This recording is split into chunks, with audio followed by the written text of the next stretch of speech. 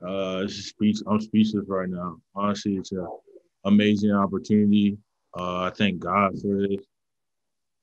Just it's a blessing for me to be here throughout all that I've went through, and I mean, just to be here with my family, all the people who have been there with me. I mean, this is amazing.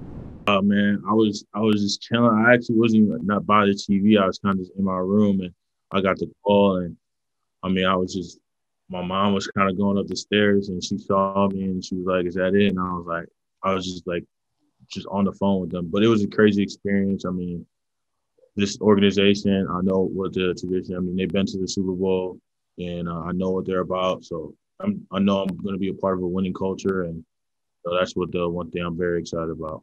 For me, my journey was very different from others. I came from a kid who wasn't really recruited, who went from Western Michigan to Notre Dame, to a person who came in small at Notre Dame at 210, to a person who just started his fifth year to here. So, I think for my stories, anything is possible, and I have to thank God because, without him, I wouldn't be in this position. So I think anything is possible. And, my journey is very different from everybody's.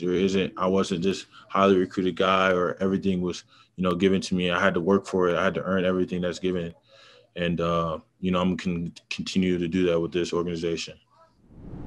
I think of Atlanta, I think of a vibrant, diversified culture city. When I think about the football team with the city, you think of a team that's got a winning culture.